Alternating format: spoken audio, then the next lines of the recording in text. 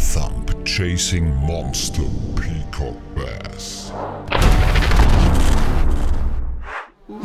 Well, back again. In case somebody's interested in that, or if it's your first time preparing for peacock bass fishing, there's another question, of course, the question about lures. Here there are, like, in my opinion, like 3 types of lures that you should have. There's topwater fishing, then like jerkbait, like minnows, and jig fishing. That's like the 3 basic types that you should bring on every peacock bass trip. Let us start with the jigs. They typically use like feathertail jigs that imitate like a small fish. If nothing else works, jigs gonna work. If you hit like a really bad week, we experienced that in like Brazil already, or even here. Sometimes the fish just don't want to bite because the water's rising, or I don't know. If they don't want to bite, your last lure to go are usually jigs. There's a lot of different brands that make them. Especially in Brazil, you're gonna find tons of different jigs.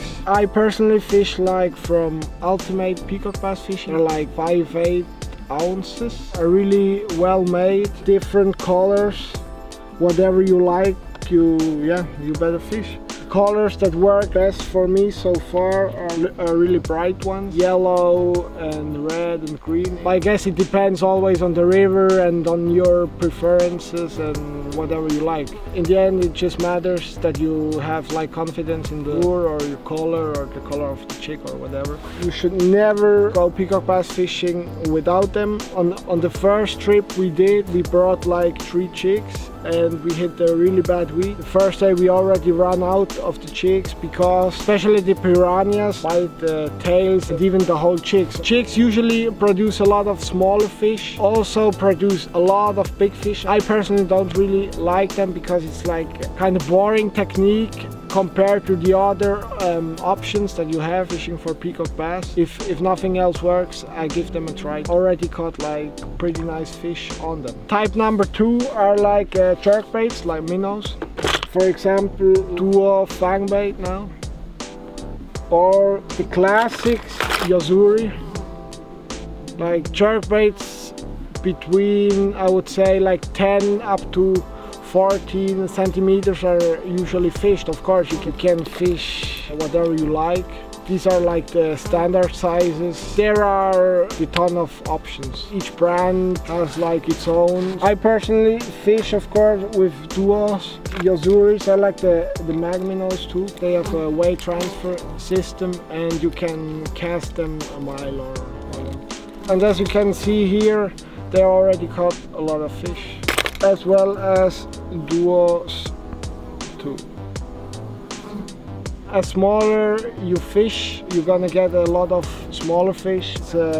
Bigger you fish them, you're gonna catch less bigger fish usually, but even like a 2-pound peacock bass gonna hit like 16, 17, 18, even 20 centimeter lure. So, but as I said, like the standard size is about 12 to 14 centimeters. Last category are like topwater baits. A lot of people, if they hear topwater, they think about choppers, wood choppers. These are the high rollers, the rip roller from high roller lures. I personally prefer them over the original wood choppers because the prop's better than from a wood chopper, but of course that's just another opinion.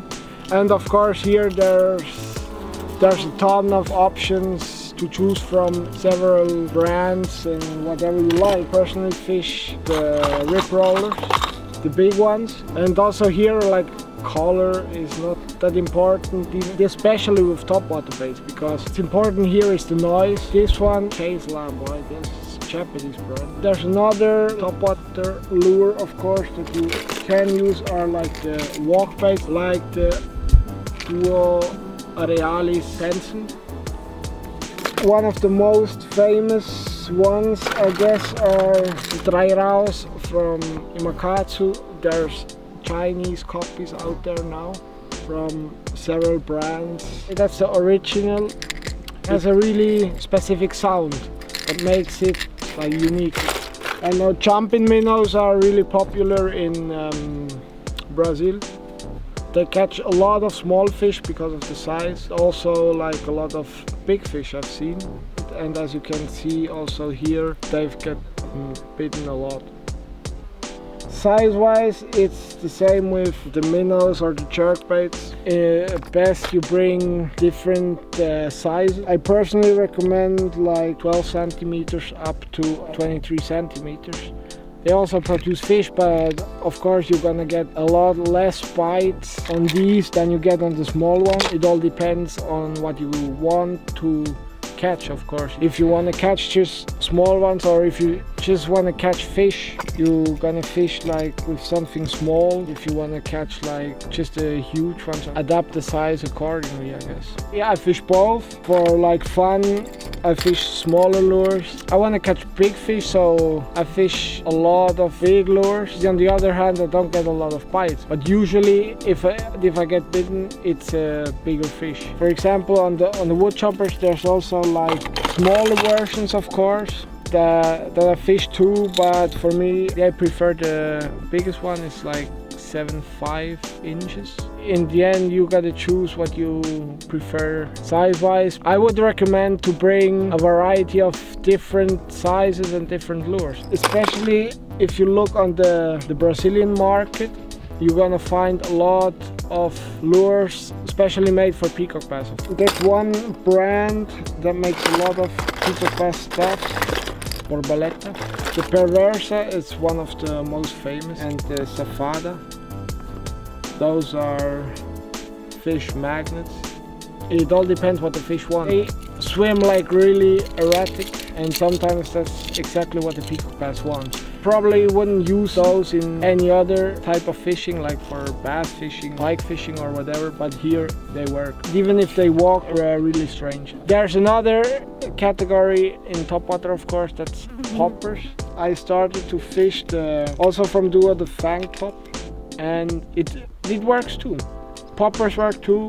There's a lot of different models. Choose what you like. In general, to say about all the lures, it doesn't matter if topwater or jigs or jerkbaits or whatever else you wanna bring to the Amazon. It's important that they're strongly made, because peacock bass have a lot of strength. Your lure is like lightly made, they're gonna break it. I've even had like smaller fish, not even the big ones, but smaller fish, like ripping out whole screws out of the lures. So it's important that you fish like strong hooks and strong baits. A lot of like bass lures don't work well, they work, but they're just too soft, I would say. So pay attention to that too, because it gets really annoying if you lose the fish of your trip, like a 20-pounder or even smaller fish, because they bent off your hooks or even ripped out a part of your lure, because you can avoid it with fishing just a really strong material. For trebles, I recommend at least like 4X heavy hooks, like trebles from VMC or Gamakatsu, Owner, just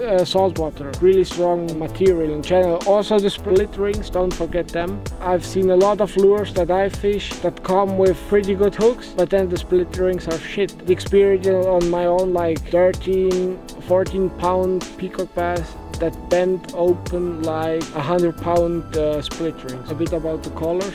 Peacock bass like bright colors, like yellow, white, red. Yeah, it all depends on your preference. In the end, it matters that you have confidence in your lures and they're gonna catch fish. We figured out that especially white and yellow, just bright colors in general, work best for us. We've fished like trout patterns, several different stuff. What worked best, just bright colors. It doesn't matter if it's natural or not, it just gotta be pop out of the water so they can see it, that it flashes a lot, that it makes them aggressive. As you can see around here, there's a lot of food around in these rivers, so yeah, you gotta choose something that stands out, that they get attracted to. There's also a big discussion between lures that make a lot of noise or not. Peacock bass usually prefer a lot of noise. The wood chopper type of lures, they make a lot of noise, but they like it. So don't be shy to fish really loud lures. Of course, there's also times when they want silent lures. Pay attention to that too, and maybe bring some less loud lures. Of course, as always, there's not one lure that catches all the fish. It always depends on the situation, on the water levels, on the time of the day, on the weather, the mood of the fish, I don't know what else. But there's a lot of factors that peacock bass depend on when they feed or not. In the end, I would say the most important thing is that you have a variation of different lures that you can choose from, so you can change patterns, change lures to get to the fish. I hope that helped a bit. Let's feed the fish.